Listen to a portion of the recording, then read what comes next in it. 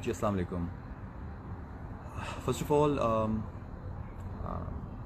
this live video which I'm sharing with you is regarding a post which I posted this morning at my Instagram and social media. And it was about a fan of mine who was living in Faisalabad, and her name was Hadia, and she was 16 only, and she was suffering from thalassemia.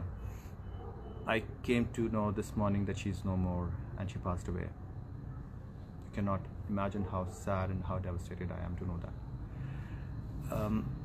One of her friends told me that she was running my fan page, one of my fan pages, Imran Abbas TV, and when I went through her direct messages, I found out that she was asking me to reply just for once, and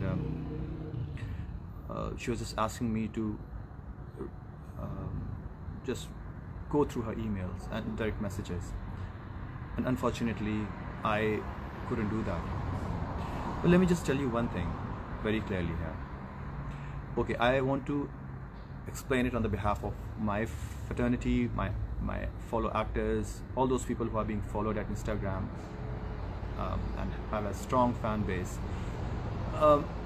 See, all of us are a normal human being like you guys.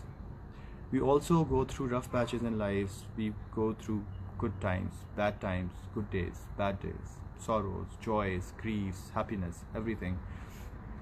And the worst part is that we are not allowed to show that side of our personality or what we go through to the general public.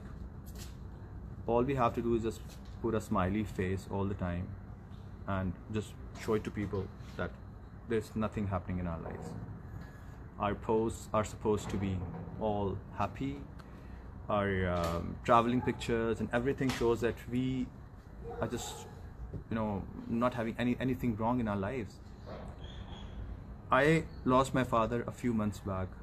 My mother met a brain hemorrhage almost a month back, and even then I tried to contact and communicate with my fans as much as I could. I still remember that the time when I lost my sister almost 4 years back, and I had to shoot for a serial Khuda Aur Mohabbat when I was totally crumbled from inside and I was broken into pieces. And I had to shoot a scene where my heroine is, she's passed away, and I had to cry multiple times in front of the camera because my director was so demanding that he shot that particular scene for dozens of times with all the lenses and angles and lights and whatever he could imagine in his so-called creative mind. He just came up with that. And you cannot imagine how devastating it was for me to act, to experience the same thing, to recall the fact, to recall that picture of my sister's funeral, and I was doing it. But generally people don't know about it, right? And I'm one of those very blessed people at the same time who have a huge fan base across the globe, and people love me enormously. I have lots of fan pages, and trust me, I receive thousands and thousands and thousands of mails every day. So it's humanly impossible to reply all of them. To not even look at all of them, to even go through all of them. It's impossible. Just put yourself in my shoes for a minute. That if you are there and you receive, or even hundreds, mails in even hundreds, right? Not in thousands. Would you be able to reply all of them with all that happening in your life simultaneously? No, you cannot, right? So how do you expect me to react and respond to all these messages? I posted this picture of my fan who passed away this morning, and I shared the screenshot of her messages, and people were like, oh, you are so insensitive that you didn't reply to her. She was suffering from thalassemia and all. You cannot imagine how sad I am, because I've lost my sister with the same disease. She was also suffering from this cancer, and I can relate to what pain she has been going through, this girl. But again, if I couldn't go through her messages, direct messages, then it was not insensitive. I'm one of those very few people who go extra mile to communicate, to see my fans. And this is not for the first time that I'm telling you this. I've been to many hospitals and places where I found out that someone is on deathbed, and not even on deathbed. If someone is ailing or not well and wants to see me, and it's her wish or last wish, then I actually went there and saw that person. So, and each day I try to, like every second day, I try to come to my live chat to communicate with all you guys, with every fan of mine, because I love all of you, and it's not something which is I'm doing as a favor to any of you, because I try to reciprocate that love and try to love you back the way you do. So, because you are the one, all of you, who make us what we are. Your love, your encouragement, your support, your appreciation is like an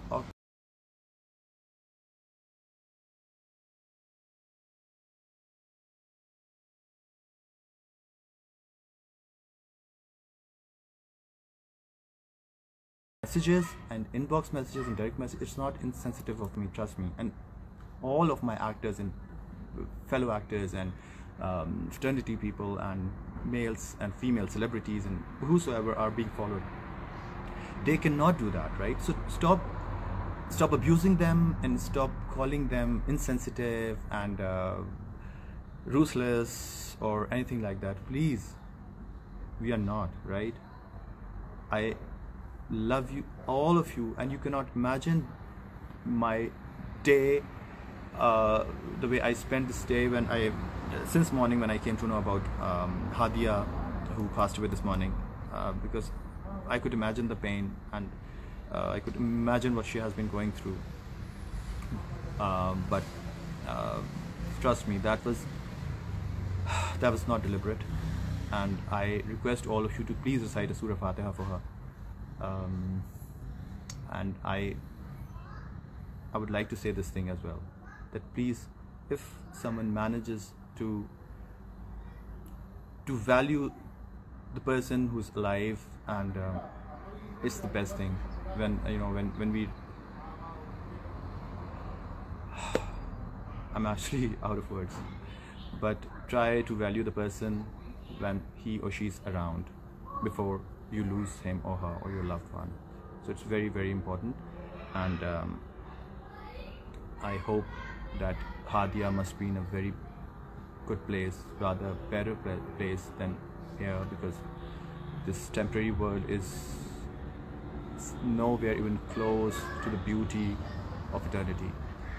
So thank you so much once again for understanding what I said, and thank you so much for supporting me, and there's so many people who were supporting me at the same time, like not all, once and for all, even for future, that if you find out that I'm not replying to you, it's not like I'm not going through, and I'm one of those people as well who don't allow my PR person and my team to go into my inbox and direct messages, because